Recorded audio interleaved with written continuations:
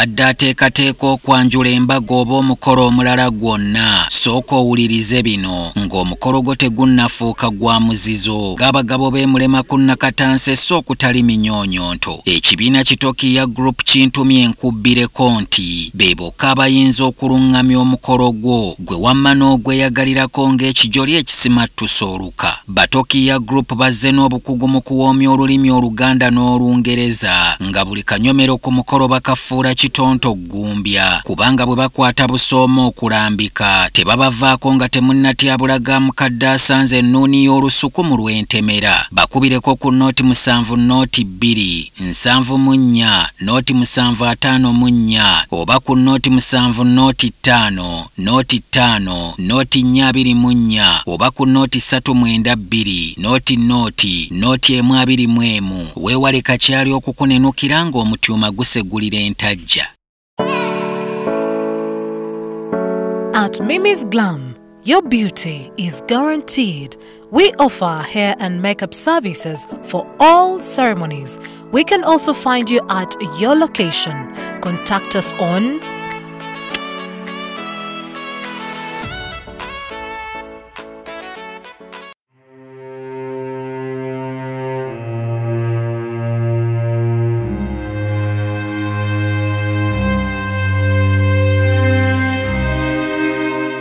Jebuvuddeko twakuleetera emboozi y'omusajja Erick Kiwanuka eyeewola ensimbi mu Centenary Bank mu ttabi ly'e Mukono kyokka oluvannyuma abamuyambako okwewola ne bamwefuulira okumulemesa okusasula ebbanja lya banka basobole okweddiza emmaali gye yasingayo.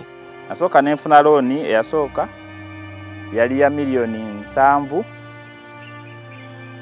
biseera ekyo nali ntaddeyo ezimu ku property zange ng'omusingo okwali poloti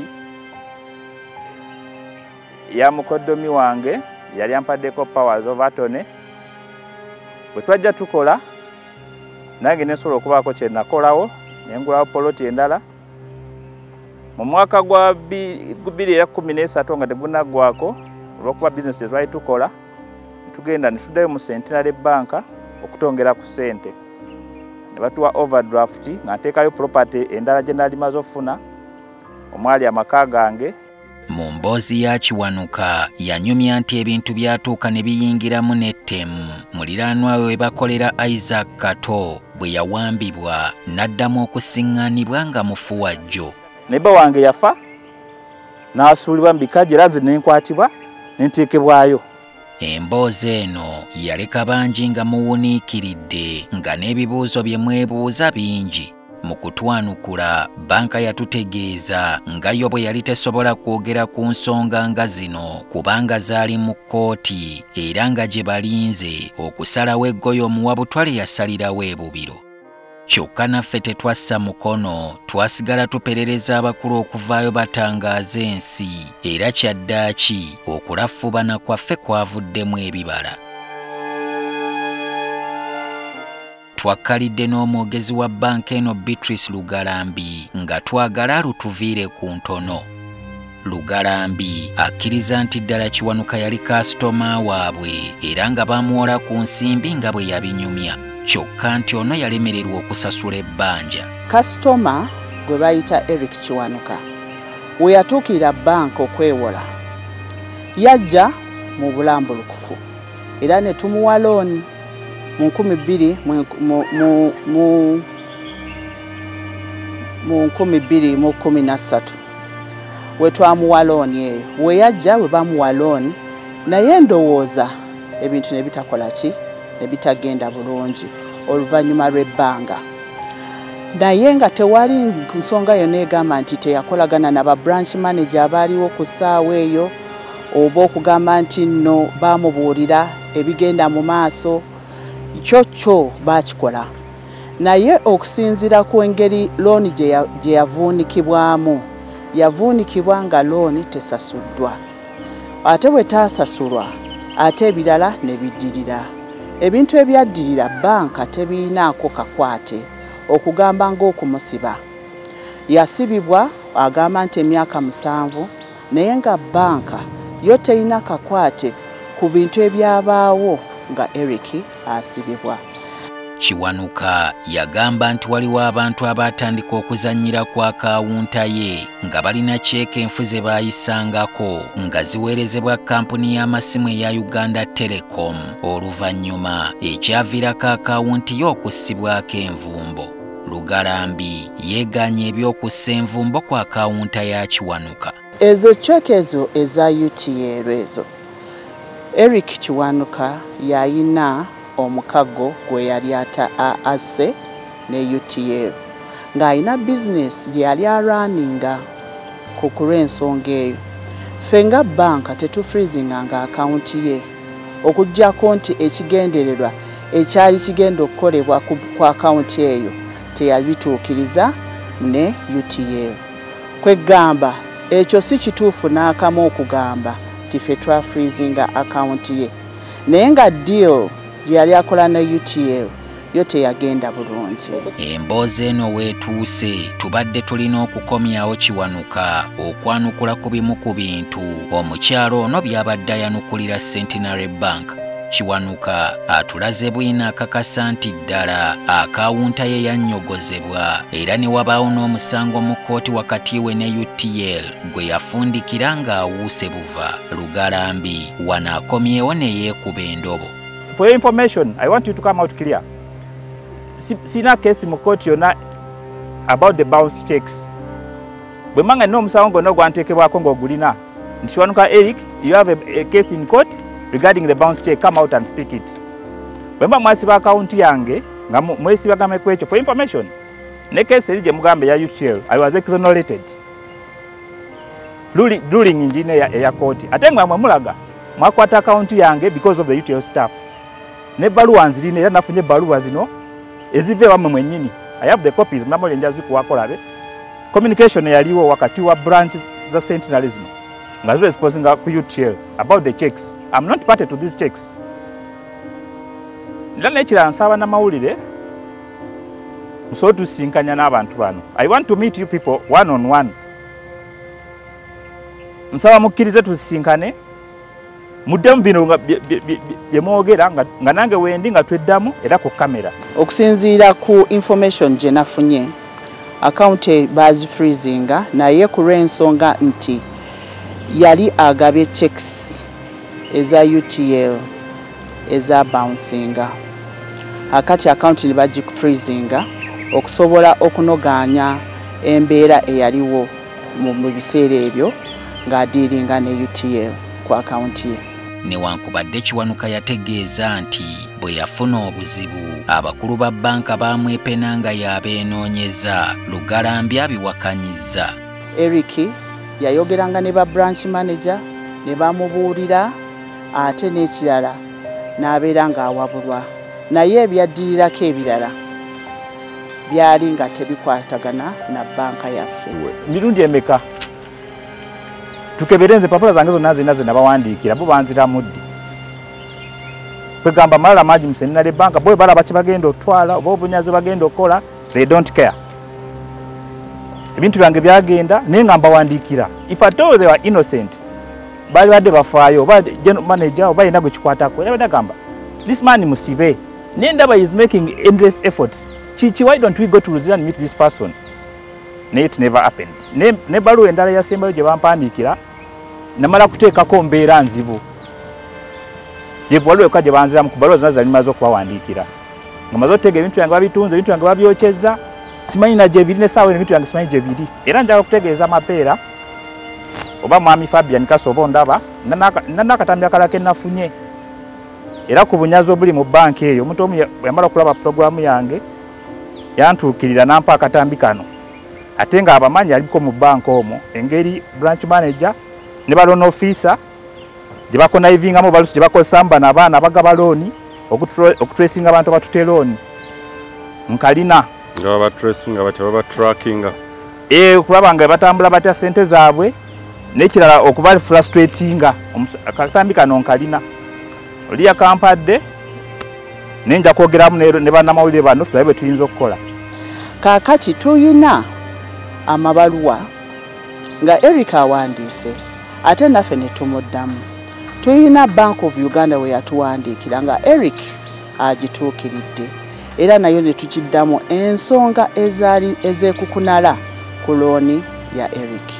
Akati Erick waagamba nti no teyaddibwamu kisinziira ebbanga eryali liyiseewo okugamba nti no probably twalwawoko okubeera ng'ate tumweyuna kubanga ebintu bino ate yali abitadde mu kkooti mu bbanga eritali lyawala mu 2018 mwe yali abitaddemu. Emirundi mingi ye gyagamba sigitegeera oba agirina ono record gye bampabulamu n'okutuuka otunda ebintu byaye nga sibadde consent sigimanyiwo oba okujjako nze okubanoonyanga obunoonya okulaba nga nyambibwa oba nga bagulawo akawunti zange kuba bizinesi zange zaali zifa buli kimu kyafa kubanga ye akawunti yali etambulako bizinesi endala zonna so everything was crippled.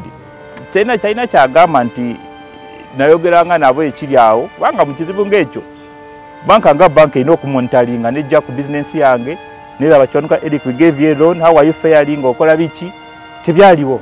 Only when I was troubled nentandika okubanoonya ninga it wasn't easy wagulemu ne gwe nali noonya nga bayita bitegeera genda ku mapeera nabo ku mapeera nga bangamba tetubitegeera gye bangamba ku YouTube tebabitegeera. Mu ka video akatambike wakwata luli kategeeza nti Erick yagamba yayogeranga ne branch manager era yagenda n'agamba nti no chekize bakola ki yabuuza lwaki bazisiba ne bamugamba ku lw'ensonga z'amanyi agende yeetereze ne UTL okwavaako looni ye okubeera nga ekyama. Banka eno tevangayo kuntuukirira nebbanga nawe neekubira endulu njiwandiikira ngikola ki nekyo neewunyisa nti ate bwe nawandiikira Bank of Uganda ate yasobola okuddamu mapeera nze ate yali awandiise nesifuna communication yonna kuva mu banka eno. Okunoonyereza kwaffe ku ttabi ly'e Mukono kulaga nti mu biseera nga Kiwanuka akyaguluba okuzzaawo akawunti ye waliwo abakozi babiri abakyala abaagobwa mu banka eyo era nti oluvannyuma Kiwanuka baamutegeeza nti bano be baali emabegawo okukolera volongoto ku akawunta ye. Bano nabo Lugalambye asoose kubeegaana. Wabeera nga waliwo yenna staff waffe tugambe eyakikola agamawulire gabeerawo gali mu mateeka era mu legal department yaffe era ne mu HR wabeera nga waliwo staff eyagobwa on that account era kijja kuba nga kyerambika bulungi nnyo kubanga ffe nga bank tulina zero tolerance ku ba staff oba abakoze ebikolwa eby'obutujju ku account z'abakasitoma. It's on record mwabagoba babagoba abakyala babagoba era mbamanyi namanyanga manyi bagambulire Mukono nolwekyo ogwo okuvaayo olaga okkiriza weegaana inconsistencies zino zezongera okuleeta obuzibu within you guys mu banka. You're not consistent mu nsonga ezimu so oluusi obulimba bukeera naye amazima gabusookayo. Ku bintu bya security investigations ebyo kakati ebyo bigenda mu kkooti kubanga sisobola kugamba nti oba byaviira ku kino na kino naye wobanga abaana baagobebwa bali investigated okulaba nti nno ekintu kye baakola nga si kituufu era gwe tukusanga nga olina ekintu ky'okoze nga si kituufu ku customers account era olina kugobebwa. Bwe baamala okugobwa akawunti ye yateebwa akawunti eyo okuteebwa teyateebwa ku lw'ensonga nti ebizibu ebyaliko Erick teyabirambulula ensonga teyagisonjola. Ensonga bw'aba teyagisonjola mwava kutya okugoba abakozi ensonga eno tesonjodde. Ebyo byonna ebyo eby'abakozi sijja kubeera nga mbyanjula wano ku lw'ensonga nti abakozi baba baagobebwa ebyo bijja kubeera nga ebyo bya nsonga za kkooti sijja kusobola byogerako wano. So kiba kitegeeza nti ddala kituufu akawunti ya Erick teyalina buzibu nga mumaze okuzuula nti waliwo abaali bakozesebwa okugizanyirako naye ate ne mumala ne mutagisumulula. Njagala kutegeeza Solomon nti ekintu kya staff okugobebwa ekyo ekintu ekyo wekibanga ba staff bagobebwa sigambye nti bagobebwa kijja kulambulwa mu kooti. Ensonga eziri ku akaunti ya Erick zikwatagana ku business gye yakola ne UTL ate nga yeewola looni ate ebintu ebyo ne bitagenda bulungi. Era ogwo omusango gwe tuyina ogwo gwa looni oyo okubeera nga looni yagenda mu default ate netasobola kusasulwa mu kiseera ekyo. Ebyo byogamba ebyaba staff ate bintu bilala nnyo byesisobola kugamba nti nno wano mbirambulula. Nina empapula oba nafuna empapula okuva mu banka omwennyini waliwo omuntu eyazimpa. Communication yaliwo okuva mu banka mwennyini ngegenda mu UTL. Empapula zino nzirina. Specifications zino ziri ku mpapula zino they are not related ku Kiwanuka Erick at all. Mwawandiika kyonna kye mwawandiika sebo modulator empapula zino jazirabako nzirina. Otegeere obunanfuuso obuli mu banka eno n'obutagobera biwandiiko byabwe bye bakola. Mwakola ebiwandiiko naye kati byogera tobitegeera because you didn't investigate. Ku deal ya UTL? Yes. Empapula nzirina mwe mwennyini ze mwawandiika you are communicating to UTL. There was nothing like Kiwanuka Erick.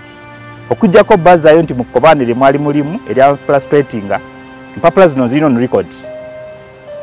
Era I want to meet you nsaba mukkirize mbazisinkane kubanga bino kati biri mu kooti sijja zireeta ku media. Naye ng'obujulizi buno mbulina empapula ezawandiikibwa ne zisayiningwa the managers of the bank to that effect. To clear the air, I want to meet you one-on-one ku media we sort out this matter. Tumubuuzizza emitendera omuntu gy'ayitamu mu banka yaabwe okwewola n'okutandika okusasula ebbanja na butya bwe beeyisanga ebbanja omuntu limuyinze. Ofuna looni ne banka bakuyisaamu ne bakugamba nti looni eno wonooba ogifunye ojja gisasula bweti. Ne bakuwa ne loan schedule gy'onoosasulirako. Ne bakuwa emitendera gyonna n'osayininga. Womala okusayininga n'otandika okukola ki? Okusasula. Ate baba bakugambye nti wobanga wayisewo ennaku 3 nga tosasudde bakuweereza ka message oba loan officer wo akukubira n'akugamba nti sebo tonaba kusasula oba okusinzira gye wakolamu endagaano n'ey'okusasula n'abantu b'odiringa nabo mu business n'akugamba nti tewasasudde ate ennaku zaatuuse. Ffe nga mu mateeka ga Bank of Uganda tusooka ne kutuukirira ng'ennaku 3 zikoze eki? Zituuse. Ne tuddamu ate nga ku nnaku 6 zituuse era ne tukutuukirira. Ne ku 90 days era ne tukugamba nti no tosasudde. 90 days we ziyitawo ng'era nga tosasudde emirundi egyo 3 nga tukuwandiikira nga tugamba nti nno olemeddwa okukola booti ne booti mu bbanga bwe riti kaakati tugenda kutandika process eno okurecoveringa oba okuggyayo ssente zaffe ku musingo gwe wateekayo mu banka. Era buli step gye tutwala ebbaluwa ziwandiikibwa kubanga mu mateeka tulina okukikola. We zituuka mu nnaku 18 ate awo nga bagundi ba auctioneer batekinga over egundi omusingo ogwo okulaba nti no basobola okuteeka katale okuggyayo ssente za banka. Emitendera gyonna tugiyitamu bulungi era customer ne tumutuukirira ne tumugamba era ne mu process eno eya Erick Kiwanuka era kyekyakolebwa. Kyokka Kiwanuka alumiriza nti ye emitendera egimu gyabuukibwa naddala mu kiseera ng'emmaali yeetundibwa.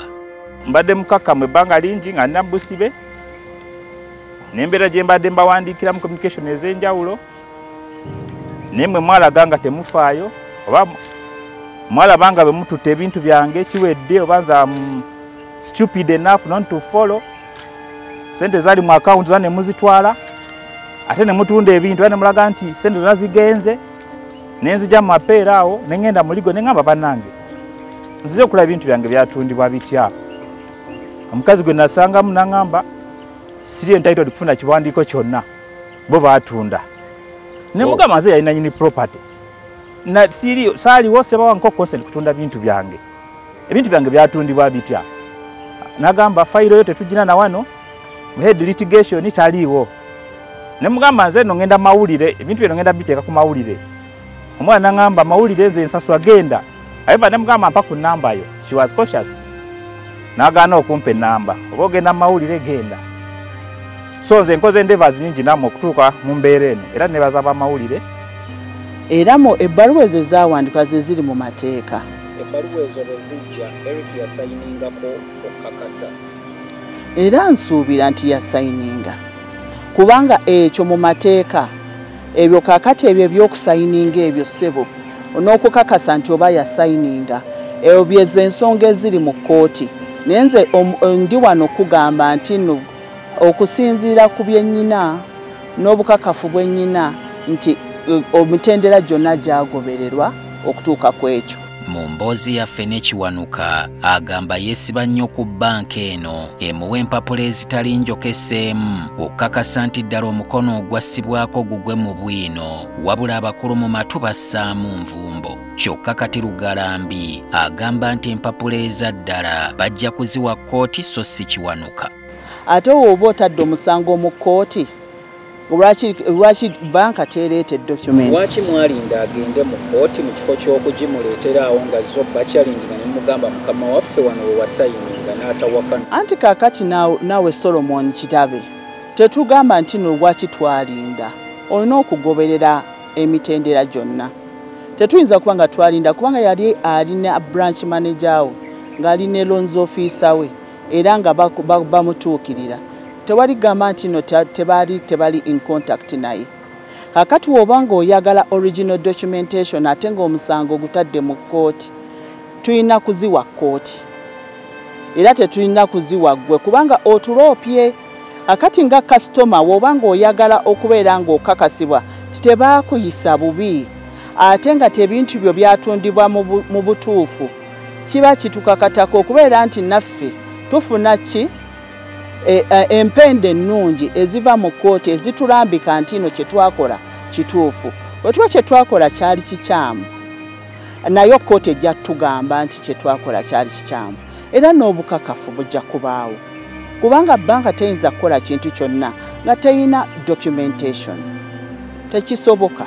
Njagala okutegeeza antiru nga mmaze okuddemesa mu kuta akaunti yange siremerwangako ebbanga lyonna ne boddayo mu record kusasula looni yammwe.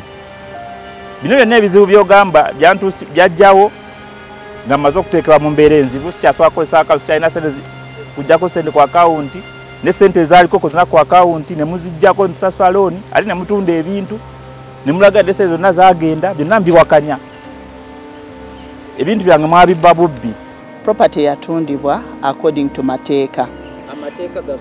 Amateeka gagamba mu kutunda nti nno okubanga customer asayininga n'agamba nti neeyamye okubeera nga ompa ssente ate n'omusingo guno kabe kasinge sisasudde bino bye bigenda okukola ki okuneeyimirira.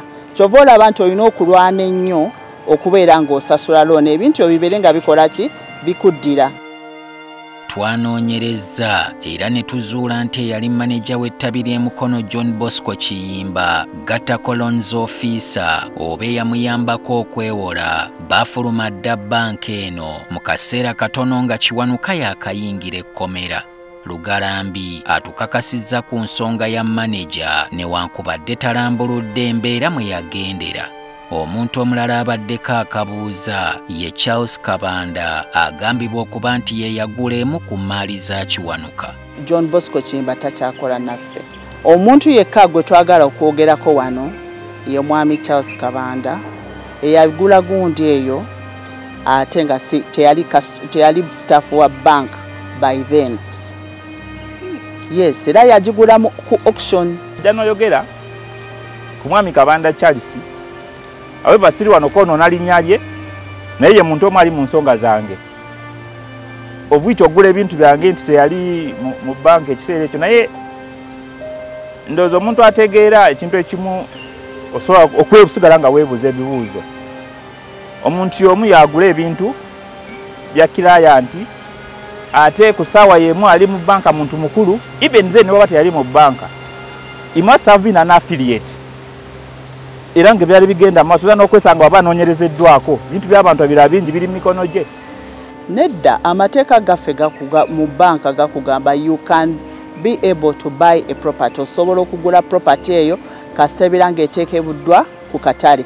Ate ffe ba staafu ngaffe ati kakati staafu nedda amateeka tegakukkiriza nga staafu okugula. Nedda obukakafu buliwa nti staafu anti kakati ebyo byonna by'onooba obireese bijja kubeera nga kkooti ebikola ki esobola okubyogerako. Naye ffe ba staafu tetukkirizibwa kugula property. Naye omuntu yenna by public auction asobola okugula property eyo. Mu mateeka bulijjo ekintu ky'osinga mu banka okwewola kiba kirina omuwendo oguzitowa okusinga ebbanja lye weewola. Kino kitegeeza nti singa oba olemereddwa okusasula ekintu ekyo ne kitundibwa wateekeddwa okubaawo ensimbi ezifikkawo era zino mu mateeka ziba zizo. Tubuuzizza Lugalambi wa balansi wa Kiwanuka gye baamuteeka. Ebyo bye biri mu kkooti. Erick oba alina balance oba talina, oba w'otuuka okutunda omuntu naye kintu ky'otunda mu katale kinaavaamu ssente mmeka? Ekintu kye weetundidde ggwe nga nannyini si kye kimu ky'otunze ng'omuntu akikoze eki?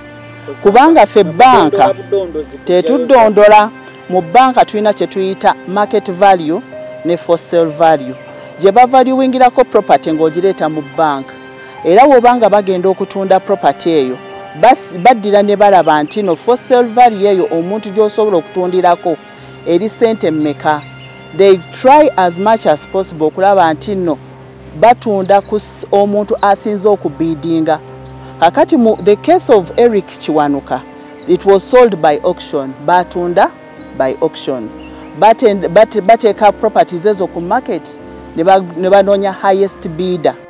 Twagadde okumanya n'engeri banka eno gyegabamu emirimu bwerondoola abakozi baayo naddala abakola mu kitongole ekiwola okuzuula wa abamu gye bakukunula obugagga obukira obukolwa. Tulina department ekola ekunoonyereza ku bakozi n'emanya engeri omukozi gy'abeeramu era gy'alina okubeera nga akola embeera ze. Era tulina ne training eziba training okubalambika engeri gye balina okuba nga beeyisaamu.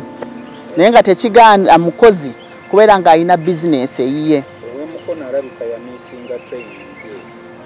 Akati ekyo kivudde eri ggwe. Naye kakati woba ng'oyagala kikakasa wali mu kkooti byonna ne qualification tujja kuziwaayo. Kiwanuka banka agiwadde ennaku mbale okuvaayo emuwa ebibye oba si ekyo bajja kumulabiraawo n'enguguuye ng'azze okukubawo enkambi. Nabwe kityo Ssaabasumba oba bonna abasobola okutuukirira nze Kiwanuka Erick nakosebwa banka eno mu mbeera enzibu sina wendesaawo eno ebintu byange byonna byanyagibwa banka byababyokya nkusaba mu mutima mulungi oidoboozi omanyi lisobola okuwulibwa era nga gwe atudde mu nsonga y'obukatuliki oba musingi gwa banka eno nkusaba oyingire mu nsonga eno okutaasa ekifaananyi kya banka eno. Nze mbawo ennaku 14 essaawa eno mwanfuula poopa ndi masiikiine ebintu byange mwabibba ebirala byayokyebwa naye ngenda kujja ku Centenary ngenda kujja wano ku Mapeera mmale okumpa ensulaawo ngenda kuleeta obuliri bwange ensulaawo mmale okumpa ebintu byange mu nnaku 14 ngenda kujja Mapeera awo.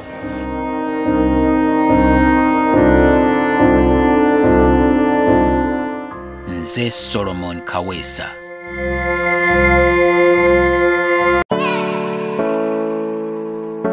At Mimi's Glam, your beauty is guaranteed.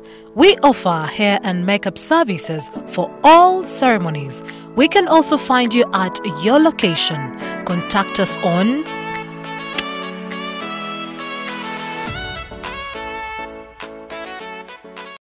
abadde ateekateeka okwanjula embaga oba omukolo omulala gwonna. Sooka owulirize bino ng'omukolo gwo tegunnafuuka gwa muzizo. Ng'abagabo b'emulema ku Nakatanse so okutali minyonyonto. Ekibiina Kitokiya Group kintumye enkubbireko nti be bokka abayinza okuluŋŋamya omukolo gwo gwe wamma n'ogweyagalirako ng'ekijoli ekisimattusa oluka. Batokiya Group bazze n'obukugu mu kuwoomya olulimi Oluganda n'Olungereza nga buli kanyomero ku mukolo bakafuula kitonto ggumbya, kubanga bwe bakwata busooma okulambika tebabavaako nga temunnatyabulaga mukadde asanze ennuuni y'olusuku mu lw'entemera. Bakubireko ku nooti 7 nooti 2 74 nooti 754 oba ku nooti 7 nooti 5 nooti 5 nooti 424 oba ku nooti 392 nooti nooti 121. Weewale kakyali okukunenukira ng'omutyuma gusegulira entajja.